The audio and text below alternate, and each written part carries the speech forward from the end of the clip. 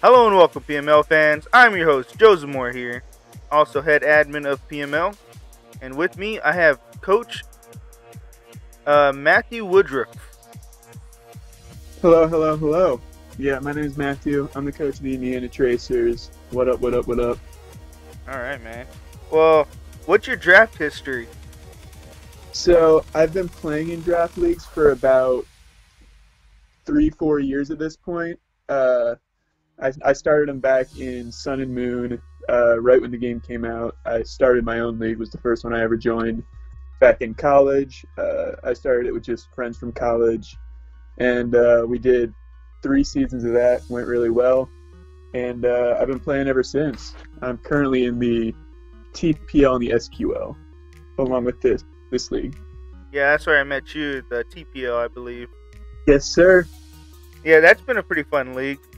Yeah, no, I really enjoy it. I found it just one day randomly, and I decided to, hop on the train. And I met a whole bunch of people through that, and it's great. It was one of the first leagues that I did online with people that I didn't know beforehand.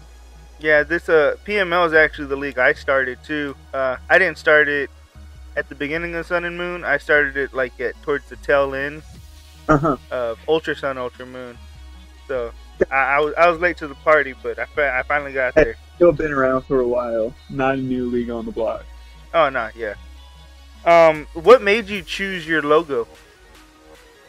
So my team is based off of the Indiana Pacers. I really wanted. I liked how it rang. I went through phases. My original team name was the Indianapolis Iggly Buffs, but I wanted it to be, based off of a sports logo in some way. Mm-hmm. And I spent way too long brainstorming ideas.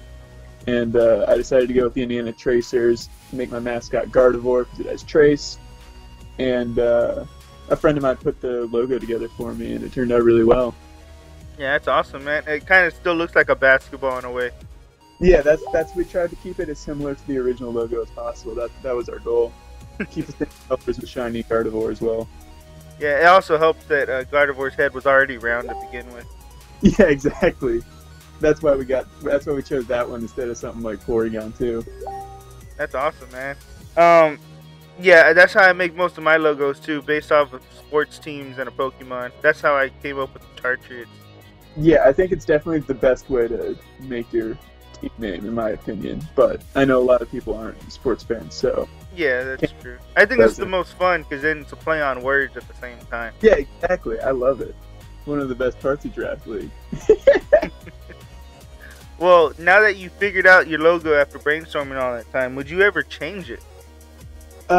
So I wouldn't change my team name. I don't think. I would consider changing my logo. Updating it because I've had this logo for a couple of years at this point, and I was down to mix it up, but I haven't really felt the need to. Okay. Well, if you're ever interested, I can customize something new. Maybe you'll like it. That's awesome. Yeah.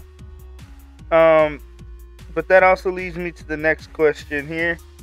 How do you feel PML draft will be different from other drafts you've done? The one thing that jumped out to me off the bat was the draft style. I've never seen one where you had to pick your Pokemon tier by tier. I think that's going to be a really interesting twist on it from what I'm used to. I'm used to it just being a free-for-all, and I'm one of the people that loves to pick Pokemon in lower tiers before, most people do, and I won't be able to do that. So it's going to be really interesting for me, having to keep up with the crowd. I'm also really excited for the draft because this is the first draft I've ever had the first overall pick, which is really cool because, with that you have a little bit of knowledge going in, like, all right, there's at least one Pokemon I know I'm getting, and I'm really happy about that. And yeah, I think that's the big thing I'm really excited for because, it's not every time that you get the first pick, and I'm really trying to use it to the best that I can. Oh yeah, man. And then that also leads it to this. It's okay if you say it because it's the number one pick. Who do you expect to take number one overall? So my pick now is Dragapult. I was originally, when I first looked at the tier list, I saw Celesteela and I really wanted to pick it because it's my favorite thing to use in draft. But then I saw that you can't Dynamax the Ultra Beast, and I said, well, I don't really want to use the first overall pick on something if I can't Dynamax it, so I'm going to have to change that up. And so now I think I have to take Dragapult just because, again, I don't know when I'm ever going to get the chance to use it in Draft League again. And so it's definitely what I'm leaning towards right now. But it could be any of the dragons, because I like using any of the pseudos, especially like I wanted to use Dragonite at some point, I wanted to use Garchomp at some point, but I think Dragapult's the first one we're going to try and use. Oh yeah, man. I'm sure that makes a lot of people who are trying to go for Cinderace feel a lot better. Oh yeah. Yeah, no, I don't have any interest in Cinderace. I've used that before. I used a Blaze one, but, you know, I had fun with it, but I want to try something new. Alright, well, how do you feel about the draft tiers? Have you looked them over any? Yeah, there's some things that definitely surprised me, I'll say that. But there's steals in every tier. There were a couple Pokemon where I don't see myself, you know, ever taking them in the tier that they're in. But I can't blame you, you know, you got to fill them up and everything. But overall, I think there's a really good spread in every tier, and I'm really excited about that aspect because there's not going to be a whole lot of bad Pokemon on teams, which I really, really love. Because it's hard to make tiers that have that, where you're not making the tiers too small, and you're not having the tiers, you know, the bottom tier is completely useless. Yeah, that's what we try to do with the first, tier 1s. We try to have like a maximum of like 25 to 30 Pokemon, since you only get one pick. Yeah, I really like that. And then we broadened our tier 2s a little bit because we ended up doing 2 tier 2 picks, because since Megas, normally we would do Mega tier 1, tier 2, tier 3, and then work our way down. But Dynamax, any Pokemon can Dynamax, so I don't feel like it's as special as Mega Evolution. Yeah, I agree. So that's why we ended up doing it the other way. Yeah, that was one thing that I'm excited to try out as well, is with the free points, you know, usually my strategy with those is, you know, try and pick up a second tier 1 and then a whole bunch of tier 5s, because I enjoy using the bottom tier Pokemon. But in this league, you know, you only have the choice between the tier 3s through 5s. And that's fine by me, because, you know, I enjoy using those tier 5s so much. But it's definitely going to be something that, you know, I'm going to have to, you know, mess around with, see what I can figure out, and see what I can pick up by that time. Well, what's one mon in the draft you feel should move up in tier, and one mon you think should drop down the tier? Okay, so there were a couple of Pokemon in tier 2 that were really surprising to me, like Linoon. That one I remember really surprised me because it didn't, you know, make too much sense to me all the way up there. Mm-hmm. A couple Pokemon in tier 5 that I think can also be moved up some, like Arctozolt isn't an incredible Pokemon, but with Dynamax, I think it's super good because, you know, you can Dynamax, set up the hail, and your speed's doubled, and you're hitting crazy hard with your Ice and Electric moves. There's not much that can switch into those moves. Yeah, that's true. I didn't even think about that. And then Linoon, I think it was probably a multiple decision because of the Belly Drum Extreme Speed set. Yeah, I understand that. I just think that since it's so frail, as long as you attack it the turn that it tries to set up, most attacks are doing 50%, so it's really tough to get it set up. Yeah. And with a lot of Pokemon can live a hit from it. Alright, well, let's go ahead and move on to the next question here. What is your favorite battle strategy? So, my original tried and true strategy was to have a defensive core that could pivot in and out. My favorite core of all time is actually Celesteal and Lantern. Lantern's one of my favorite Pokemon to use in Draft League. And those two cover each other super well. And it's one of those things where, like, you know, Celesteal can take a hit, switch out. Lantern can take a hit, Volt switch out. And I used to play with that and then a whole bunch of offensive pieces, you know, things that hit hard, switch out, like Darmanitan. Mm-hmm. But recently, in the TPL, I've decided I've been playing a lot more super hyper offense. Like Webb's offense, you know, get Webb set up turn 1 and then just try and out offense your opponent. And I've been having a ton of fun with that. And it's really nice, I think, in the 20-minute timer meta of Sword and Shield. And so I think I'm going to try and go for a similar strategy to that in this league. Just because I think it works really well with such a short timer. It's nice to, you know, either win big or lose big, but win and lose quickly either way. Yeah, I'm kind of the same way there. Yeah, exactly. Like in my entire TPL time, I haven't had a single battle go to timer, and I've done like 25 battles in that league. Well, since you like to get webs up turn 1, defoggers always come in. What Weber do you normally resort to? My go-to is usually Orbeal or Vikavolt. I like that they can pivot out. That one's really, really nice for me. But honestly, I could take anything. Like Charjabug, I think is a solid Pokemon. I could see myself picking that if I needed to. And on the topic of hazards, I don't really care. If I'm running Hyper Offense, I don't draft hazard removal unless it just happens to be on the Pokemon that I'm picking up. But with these PPL, I have no removal.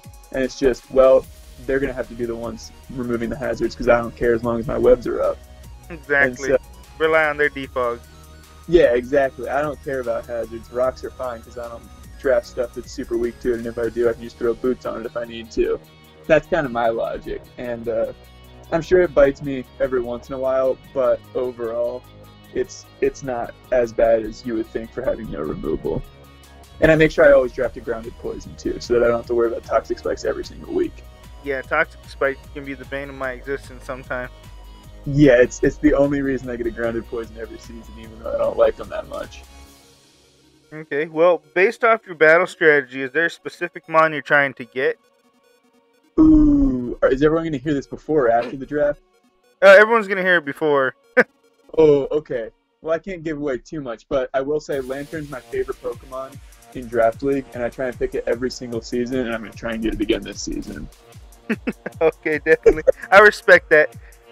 People don't respect Lantern. It got 2 different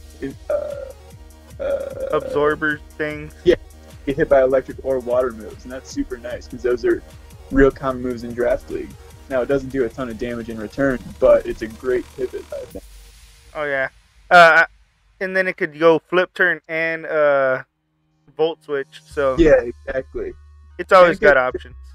Sucker Punch, no one ever expects Sucker Punch Lantern, but it's very nice for picking up KOs on things that have sashes and that type of stuff. Really? I didn't know that. Real nice on the Assault Vest set that I like to use so much. Oh, wow. That's an amazing tech right there. See, people call it a tech, but I use it so much that by the halfway point of the season, if I have Lantern, it won't be a tech anymore. Very true. All right, man. Well, is there anyone you're excited to battle in the PML draft? Ooh, I noticed I'm in the same division as my friend Ryan, and we've been in every league that I'm in, he's in. We do everything together, and he's never beaten me in a draft league battle, but he beats me all the time in practice, and I'm just excited that he gets another battle against me because I've got this series lead like 5-0 at this point, so I'm sure he's going to be super excited, and it's always a good time to battle him because we know each other inside and out. We know each other's battle styles. We practice together every single week, so we know how each other battles, and we know what each other's going to bring.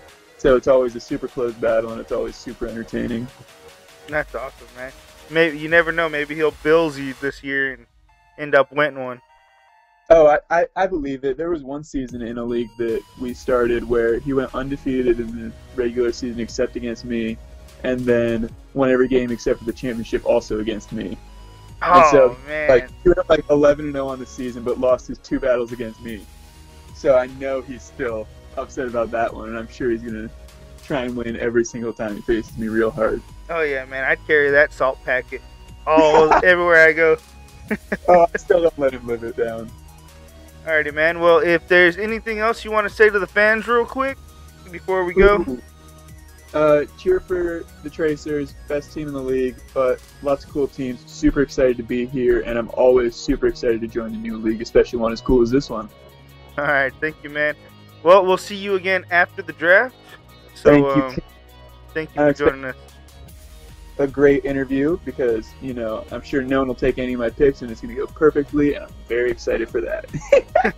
Well, they definitely won't take Dragapult. Yeah, that's true. That's one thing that I'm going to be very happy about regardless. Alrighty, guys. Well, we'll see you guys next time.